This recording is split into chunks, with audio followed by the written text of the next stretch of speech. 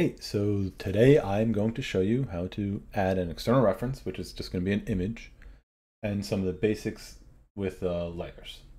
The reason why we have to do a full external reference is that the web-based version does not just let you copy and paste an image. If you are using the full version and you got access to it, you can just Control-C, Control-V, and copy and paste in the image that you've Google searched or whatever can just be placed right in your model space. Since we're on the web version, I'm going to show you what you need to do to get an image on there. And this is so that we can laser cut. So I've already started this. This is attempt number like 4 at this. Crashed on me. So if it crashes on you, I understand. But I call this laser cut. I've already image searched. I'm going to do Batman logo.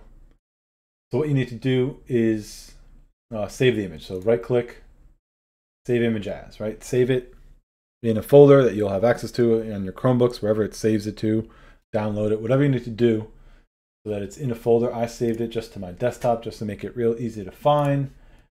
External reference. External reference is your Xref. You're going to attach. I already loaded this in. You're going to go to upload, find your image, and load it in. I've already done this. All right.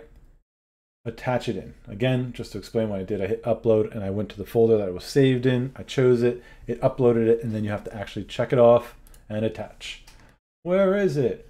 There's an error. No, you just have to click. I thought there was an error as well. It does need to be a PNG or a JPEG, I believe, for you to actually be able to have this in AutoCAD, I should say. Now, the next thing is you want to differentiate between a laser cut line, where it's actually going to cut through the material and cut through the shape, or an engrave, which some of those examples in class you saw, where it doesn't cut through the whole thing, it just shows, engraved onto it. What you need to do for that is you need to start making layers, they're called. And layers are, a way to think of them are different line types, you might say. When we start going into all the different line types, it'll be more apparent. But just like I'm saying right now, a cut line and an engraved line, those are going to be 2 different types of layers, or 2 different types of lines that the laser engraver can make. So, believe it or not, we are going to make 2 new layers, and they're going to be called cut and engrave. Everything you type in this class should be capitalized. It's just a standard with technical drawings. There's no confusion on lettering. Everything's just capitalized. Over here on the side here is, well, first of all, you already have 2 other layers in here. You have the 0 layer, which is your object layer, which is where you first load in. It's your basic layer. Most of the stuff you'll draw will be there. And this image that I loaded in was already on that layer because that's the layer that was loaded in. Def points, don't worry about, we're never really going to use. But we just added the cut and engrave. Now I'm actually going to change the colors. That was a box on the side. The reason being is I want to be able to differentiate between them, all right? And if all the lines are all the same color, I'm not going to be able to tell the difference.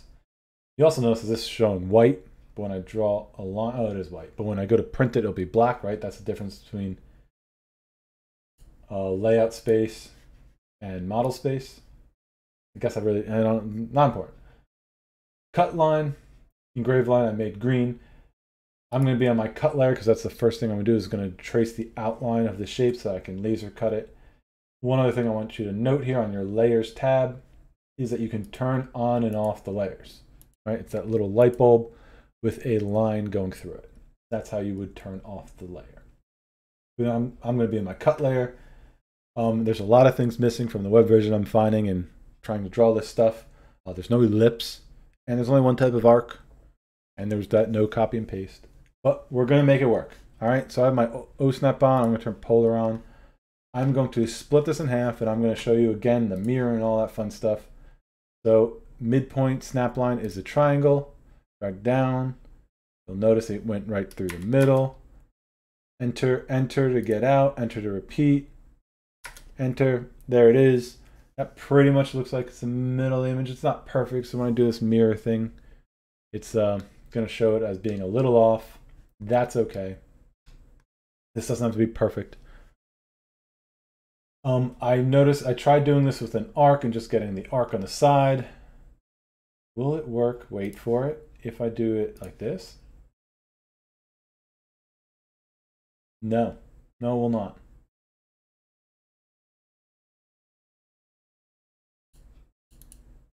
But wait, I could have, wait a second. I got an idea here. I know I'm in the middle of the video and I'm just trying to figure stuff out on the web version. Sorry. If I go here like this and then if I hit tab, I can adjust the angle. And I want it to be less. Oh, no, definitely not it, right? Arc's not going to work. If you have the full version of AutoCAD, it does. You can change the arc type. So since I do, but I'm drawing on the web version, I'm going to choose Spline.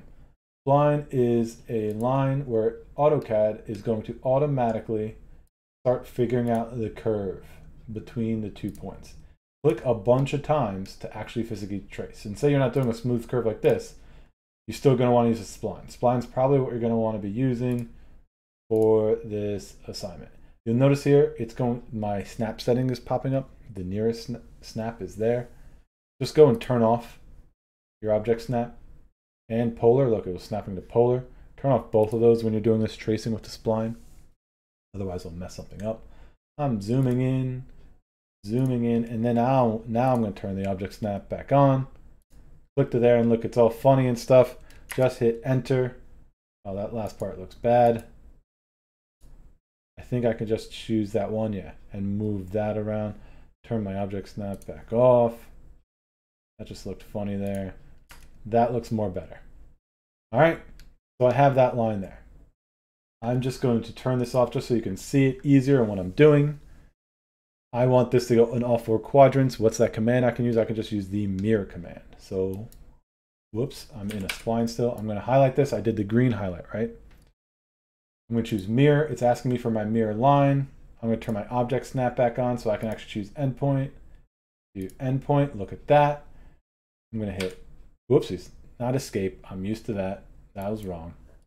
Do it again, highlight, mirror, go there, enter, highlight, highlight, hold shift when you're highlighting to get both, mirror, here to here, to here, enter, there it is. I want to highlight, hold shift, highlight, highlight, highlight. I want this all to be one object. I'm going to type in the word join so it's all one, enter. Now we're all one. Look at that. Good job. Turn that back on. There's the outline. It's pretty close all the way around. Close enough. I'm going to delete this now. Yep. And say I want to laser engrave the black part of this image, right? To do that, I'm going to switch to my engrave line now. I'm in engrave. That's great. I want to get to that part of, I shouldn't have deleted. Get those lines back. There they are. I want these still. I lied. I want to offset this line is what it's called, right? So if I go to my engrave layer, I go to offset. I'm going to choose this object and I'm going to bring it in here. It's going to offset as the wrong thing. You'll look on the top, it's kind of wrong. Maybe I don't want it that tight. Maybe I want it to look like this. It's equal on both sides. I'm going to click there. All right. I chose engrave and it didn't do that. Why? Because I was already offsetting a drawing part or line type that was already in the drawing. So if I now click on this line here, it's 4 separate things. Shift, click, shift, click, shift, click, join, enter. If you go to properties now, why is it wrong? Oh, because I didn't have the line highlighted. Haha. Change the layer right here. So I'm in the properties tab, engrave. Now we're red. It's going to be part of my engrave part. And look, this crashed on me. I didn't save it. Save before you hatch. We're about to hatch. Hatching makes things go funny. Save. Save again. Make sure it's saving. Q save. Hotkey for save is Q. Quick save. Save before you hatch. Go to draw. Hatch. Make sure you're in your engrave layer. Click on hatch. Hatch is asking you to choose an internal point. This is an internal point in between closed and closed. There you go. It's actually only choosing the top part. I'm hitting escape real quick. Now I want to delete these things. I want the full circle around. One more time, hatch, click here. See how it's like dotted line-ish?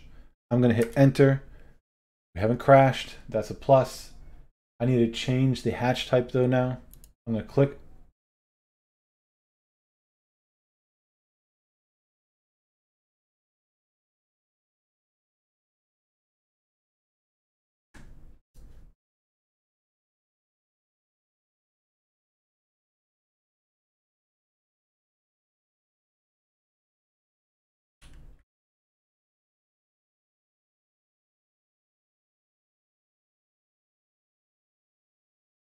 Click on hatch. Delete these points. Delete. Save again. Save.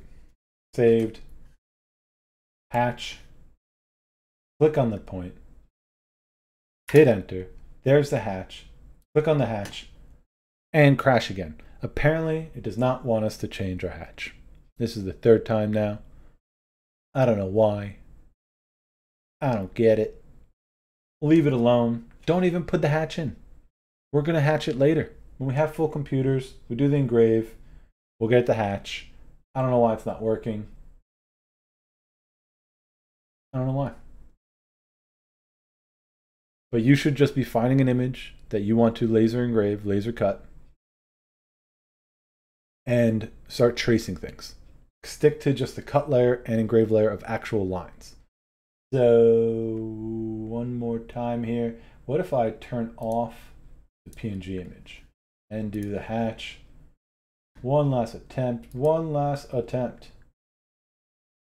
Hit enter. It worked. Maybe that was it. Turn off that layer with the image on it. Yeah, I don't know. Go down here to properties of the hatch, right? I clicked on the hatch because that's not a solid hatch. Under pattern name, choose solid. There it is. We did it. Good work, team. Save that. Save it. Let's go back to our layers real quick. There it is. It's on there. And then just continue with what you're doing. But obviously do the hatch till the end. Save the hatch till the end. I just want to show you an example. Save. Show you an example of a finished one that I did. And what we'll eventually be doing something like. I traced an elephant. We're going to do a little mobile project here. But I put the picture on a different layer. There you go. I didn't want the monkey. I just wanted the elephant. And the green line, right, is my cut line. It's going to cut out that shape. These don't have to be here anymore. Cut out the shape, while the red is what's actually going to be engraved. And we'll do a little engraving line. Look, there's the hatch. They colored that in of the elephant here, right, of my engraved layer. All right, so again, you are finding an image, you're loading it in there, you're tracing it, and then we can laser engrave it out once you get the full size of it. All right, the full image that you want. All right, that's it. Quick. Screwed up only a few times. It's okay. Doing this live. One take, and by one take, I mean 4 takes. And AutoCAD Web, you know, gonna make it work. Gonna be okay. All right. Don't forget to save. Save often, always. And save your hatching till last. All right. Good luck.